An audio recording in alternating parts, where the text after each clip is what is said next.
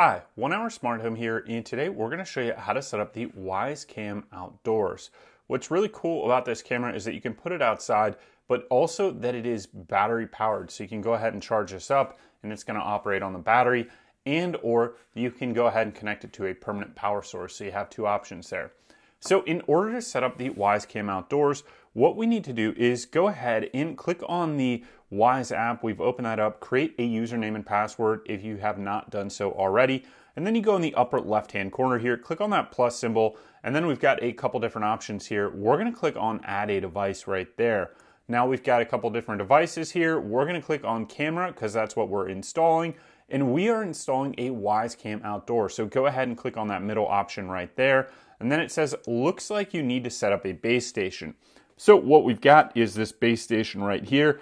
And all you're gonna do is go ahead and plug this in. So you plug it into power, go ahead and plug that in. But one other step that you need to do is you're gonna need a Cat6 cable like we have here. They come in the box. You're gonna plug that into the port back here, and then you need to plug the other end of this Cat6 cable into your Wi-Fi router or your Wi-Fi modem so that it can get set up and started. So all I'm going to do now is go ahead and plug in the power, and I'm going to plug in this other end into our Wi-Fi modem or Wi-Fi router. So you want to be close to either one of those while you get this set up. Now, one thing to note is sometimes Wi-Fi routers only have one extra port, so you may need to get an additional switch to be able to connect this that has more ports. So we'll include a link to that below if that's something that you need. So I'm gonna go ahead and plug this in now. All right, so we got our base station plugged in here. You can see we got the power up light here, as well as we plugged in our Ethernet cable into our Wi-Fi router. So we're good to go there. And now we're gonna go ahead and click add a base station on our app here. It says connect to your mobile network. We've already done that, so we're gonna go ahead and click next here. It says plug the base station into power and your router. We've done that. It says the status light is solid blue. Our status light is not solid blue yet, so we're gonna wait for that to change from this orange light to a solid blue. All right, so you can see that it changed from an orange light to a blinking blue light to now a solid blue. So if you want to know what the lights mean, you can go ahead and click here. It says a solid yellow light, it takes about a minute for it to change to blue.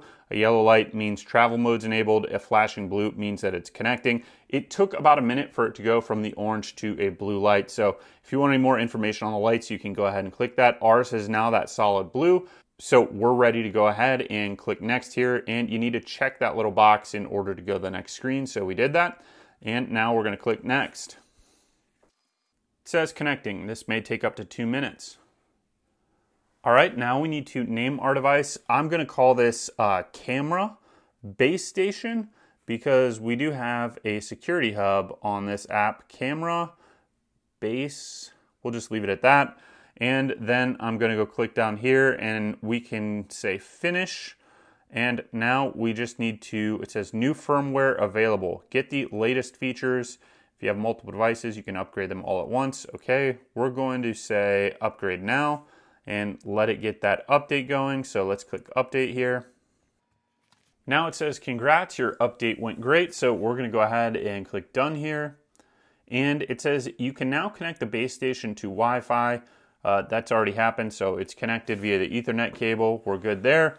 And we're gonna go ahead and click add a Wyze Cam Outdoor here, right underneath that. It says flip the power switch on behind the camera. So right back here, you're gonna need to open up this little port on the back. It's got a rubberized coating. Let's see if I can get it off there. For some reason, I'm having a difficult time.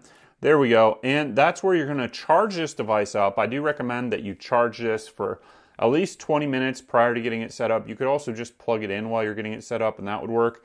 But what you need to do in order to get this set up is go ahead and flip this switch over to on. So we're gonna go ahead and flip that little switch right there over to on. You can see the light right here lights up. That means that it is on. Let's see what happens on the front of this device. I'm gonna go ahead and while we're at it right now, peel off this little protective coating right here. And then let's go back to the app. So it says the status will flash yellow. All right, so right here, this light did turn on, and we're going to go ahead and click Begin Setup. It says press the sync button on the bottom of the cam. So on the bottom here, there is a sync button right here. We need to press that in order to get this set up. So let's go ahead and we're gonna press that button right here. It says, you will hear a pairing is in progress. Pairing is in progress. Please wait. So I don't know if you could hear that, but it did speak to us. So that means that it is pairing. And let's go ahead. We'll look on the back here. We still have that orange light on now that we've done that pairing is in progress. So let's go ahead and put that cover back on for now. And then we'll see if we can't get this set up. Now, one thing I really like about the Wyze Cam is that it has this magnetic base right here that you can put it onto, and this has a fair amount of different orientations. So you can turn the cam on here left or right on this base, but you could also mount it. There's some provided screws and a mounting plate, so you could mount this on a wall and have it pointed down, or you can just use it on a desk like we've got right here, and you can tilt it up, down, whatever you need to see, as well as rotate it, which is, I think, pretty cool. So let's see what we can do with getting this set up. We'll just keep watching this light here and see what happens. All right, so once we press the pairing in progress button, then this did connect to the base station, and now you can see that light is blue.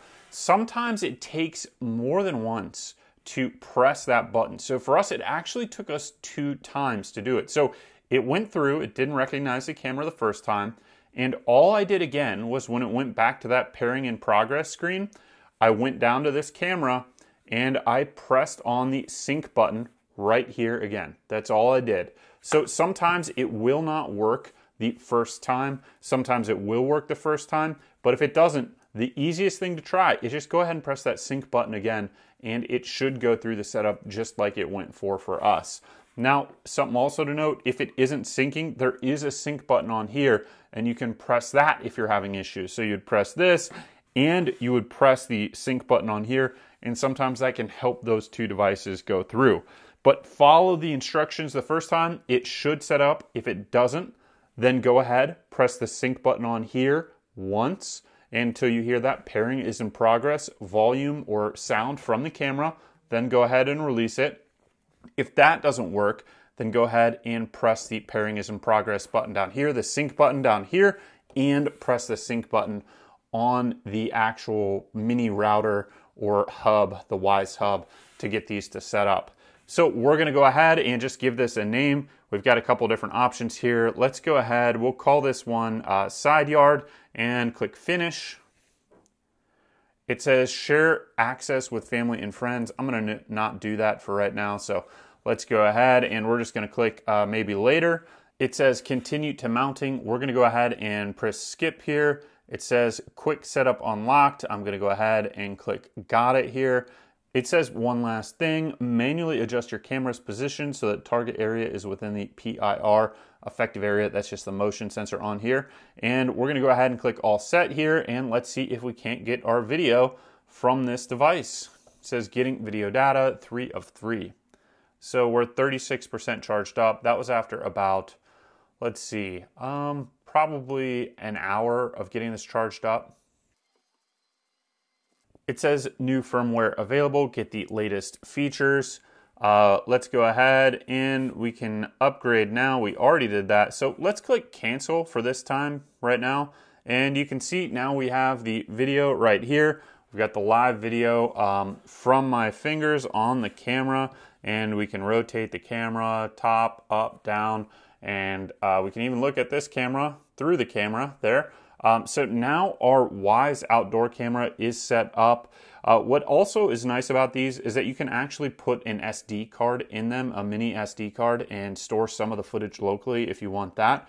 But you can also have this stored on the cloud if you want to have one of their plans for storage. You can go ahead and do that through the app here. So we can record, we can turn the sound on, we can speak through this. It does have two-way communication as well as live video or the ability to take a photo. So we can go ahead and just say take a photo. We would need to allow this here. So we're gonna go ahead and allow, and it just took a photo here. and then we are back to live video, and you can see my hand there on the video.